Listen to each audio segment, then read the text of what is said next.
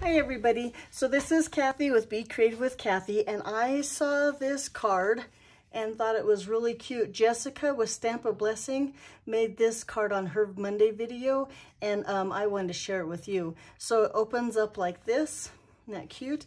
But then you can also make it into a stand-up card like that. Look how cute that is. Wouldn't you love to get that in the mail? I would. So let me show you how I made it. So let's do the card pieces first. So I have a piece of thick Whisper White here that is 8.5 by 4 1/4, and it's scored at 4 1/4. Then I have 2 Old Olive squares that are 4-inch. I have 2 of the Best Dressed Designer Series paper. These are 3 3/4 inch. I have a 3-inch square of Whisper White, and then a 3 1/8 inch square of Old Olive that is just an 1/8 inch bigger than that white. We'll layer that on there. So the first thing we're gonna do is we're gonna take one of our large Old Olive squares. So this is the square that's 4 inches, and I'm going to bring my paper trimmer in. I'm gonna line up corner, and I hope you can see corner to corner, and line it up with that groove that you put your paper trimmer through, and we're gonna cut that diagonally in half, like that. And then we're gonna do the same thing with the Best Dressed Designer Series paper. We're gonna line that just with one of the sheets, not with both of them. Line up the corners with those grooves, and now I moved it. Let me do it again, like that, and then cut it diagonal in half, okay? And then before we put our paper trimmer away, we're gonna take in our card base. This is the thick Whisper White, right? And we're gonna figure out, and I wanna make sure I score it the right way, because if you score it the wrong way, your card doesn't open right. So our card's gonna open this way. We wanna score it from this down to the fold. So from the corner, the outside corner, down to the fold. I'm gonna lay that. First, let me get rid of my cutting blade and bring in my scoring blade. But I'm gonna lay the corner here in the groove and the fold down here in the groove, and I'm going to score that on that thick Whisper White. So then when you look at your card, right, and you fold this down, this is what your card base is gonna look like. Let me get my bone folder here and we'll get some crisp folds. So I hope that makes sense, that it looks like that. And I have a little brown on my card. Let me see if I can erase. Nope, I don't know what that is. Okay, good enough, right? So then we take these pieces, and I'm going to adhere the Designer Series paper to the Old Olive, and I'm gonna just use a little bit of liquid glue, and that way I can get in these corners here. And adhere that down with just that little bitty border on that one and on this one.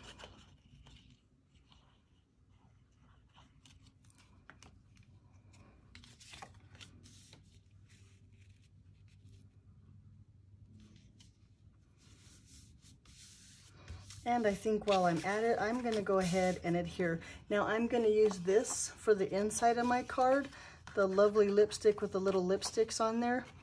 So I'm gonna make sure I put glue on the bottom or on the flowers here, and go ahead and attach that to the Old Olive Green, the large square that we did not cut in half. And then we might as well go ahead and put this on our card base here.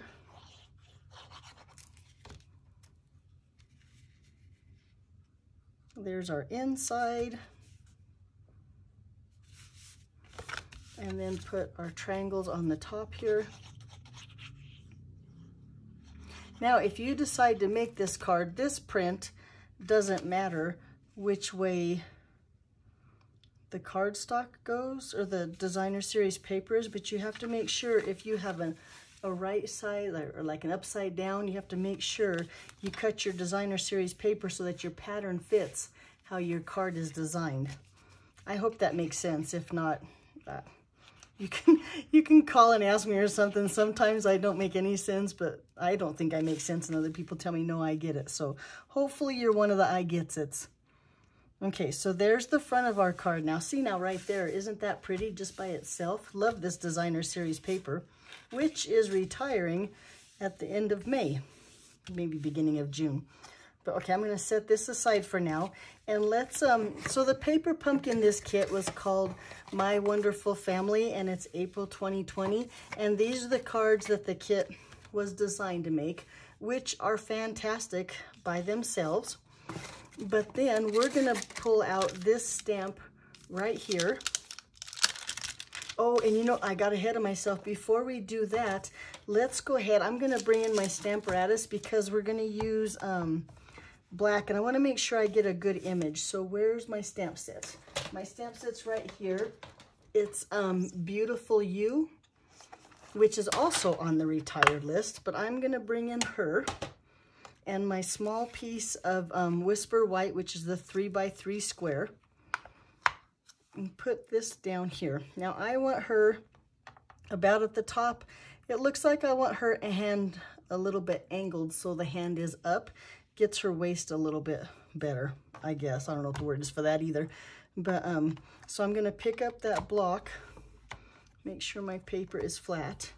And then I want to make sure my paper stays put. Let's see if she can still stamp. Yes, she can.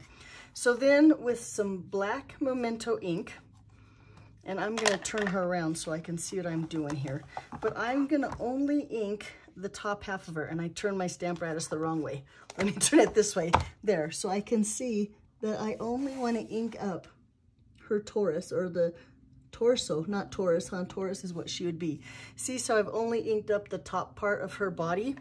And this is where I think the Stamparatus helps, because then if you put the ink on the paper and it's not exactly how you want it, you can fix it with a little bit more ink. But let's, oh, but she turned out just fine. So we're gonna leave her as is. Okay, so we're done with that. And now, since we're gonna bring in the paper pumpkin stamp, which is photopolymer, I wanna bring in my piercing mat. Let me find a block. Here's a clear block. And I'll set that up on the block here. And I'm going to use some lovely lipstick, which coordinates with the designer series paper, and also lovely lipstick is one of the end colors that is going out the end of May, beginning of June. So let's see, I've inked that up pretty good. I'm gonna lay that down right there and just hold it for a minute, let that ink sink in, make sure I apply pressure, maybe rub the tummy a little bit. And let's see. Oh, yeah, nice. Okay, let me put this away for now because I don't want to get my fingers in that lovely lipstick ink. I'm going to bring my chamois in here and clean my stamp. Oh, squeaky clean, huh? Okay, and then we're going to take our stamp here and just turn it over like that. So then I'm going to bring in some Blushing Bride and ink that up good. Let's see, that's pretty good. And then I'm going to stamp right over that image again. And hold it, let the ink sink in, and looky there. Look how pretty her skirt is. Is that not? I thought that was so cute to use the tree as a skirt like that. So then I have a light flirty flamingo. Let me bring in a piece of scratch paper here. There it is. With a light flirty flamingo blends. I like to use the blush tip, and I'm going to just give her shirt a light coat of that flirty flamingo. And the same with her hat. I'm not going to use the Blushing Bride marker. I think I'm going to just do the whole thing with the light flirty flamingo. There. Okay, so I'm going to set her aside just to dry, although it won't take very long, and bring in a couple more pieces from the paper pumpkin. So I'm going to bring in one of these tags here, and I think this tag here. Again, I'm gonna bring in my Pierce mat, and here I have mounted Happy Birthday Gorgeous. So I'm gonna stamp that on the bigger of the two in Lovely Lipstick again. This looks pretty good. Straight down and straight up. Hopefully I have it straight and in the center. Yep, that's pretty good. I'll take that. And then out of the same, and this is all out of the Beautiful You stamp set, I'm gonna bring the Celebrate and stamp that. Now this time I'm not gonna stamp it in the center. I'm gonna stamp it a little bit to the left. But I'm gonna stamp that straight down, straight up. And I'm not happy, it's not very straight. Let me see if I can stick my head in the camera and see better. There, I think that's better already. There we go. I think that one's straight. Put those away. Okay, so bring this back in, and just with a little bit of adhesive, my adhesive here, I'm going to put this down on my old olive cardstock.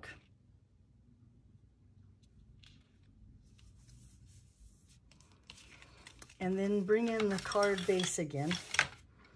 Move all this stuff out of the way so you can see what I'm doing. So it's gonna look like this. Now, I only wanna put adhesive on this half of the square. So I'm even gonna put my hands on this side so I know that's not where I want the square, and I'll bring in, or I'm sorry, where I want the glue, and I'm gonna bring in some of the some liquid glue. And like I said, just put it on this half of that square. Okay, then when I lay this down, I'm gonna take this square corner here and this corner here and lay it along that score line. That way I know I have it straight and get it centered in there. That looks pretty good, yeah? Maybe about there. Now I'm like, oh no, thank goodness I'm using liquid glue so I can move it around. Okay, and then just apply some pressure there. And now, when you open your card, it opens this way, but it also folds this way. Cute, right? So now let's decorate her up. Oh, and I should have, no, I'm gonna take this piece, and I thought I should have cut it first. I should have laid it on here first and cut it, which is probably true. But I just wanna trim off this end here. Cooperate scissors, try to put my scissors away. And then I'm gonna just take a couple glue dots here, one on the edge and one on this end, and lay this down all the way to the edge here, just like that.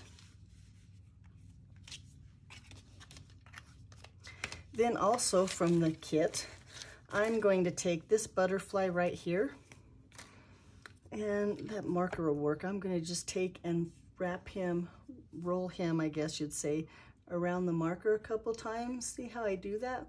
And that gives that butterfly just a little curve so he's not flat anymore.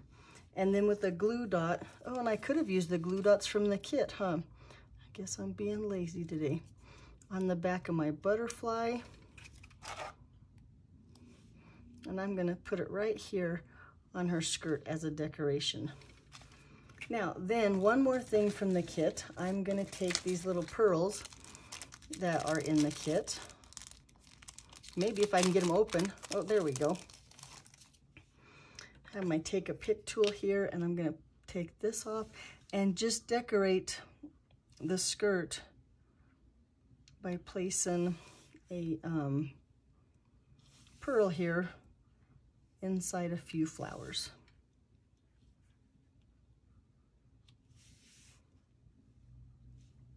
You know, and I want to move this one. I want this one over here. There, that's better. And this one, I don't want there, I want it there. One more? No, I think I'm gonna let it go. I think that's enough pearls there. So then on the inside, I'm gonna take my sentiment, pop it up on some dimensionals. Oh, and you know what? There's dimensionals in the kit. There we go, nice little ones. And I'll put some dimensionals in the corners here.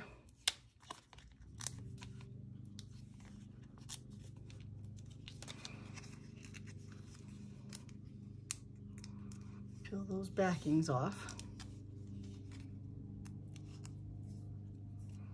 And then open the card and put that about in the center there. See now how cute is that? But then they can pop it up on their desk and have a card like that. Oh, you know, I think I'm gonna do is I think I'm gonna take one more of these pretty little pearls. There we go. And just put it right there. Oh, in fact, it covers, there's a little smudge right there, so I can cover my smudge of my ink. There, now very cute. Okay, so that's my, well, that's Jessica. Thank you, Jessica, for sharing, because is that not the cutest card you've ever seen? Now, if you want to join Paper Pumpkin, you go to paperpumpkin.com. It's a monthly subscription that comes to your door, or you can order by the month at my online store at www.kathyhouse.stampinup.net. If you don't have a demonstrator, I would love to be your demonstrator. Hope you had fun watching. See you soon. Bye-bye.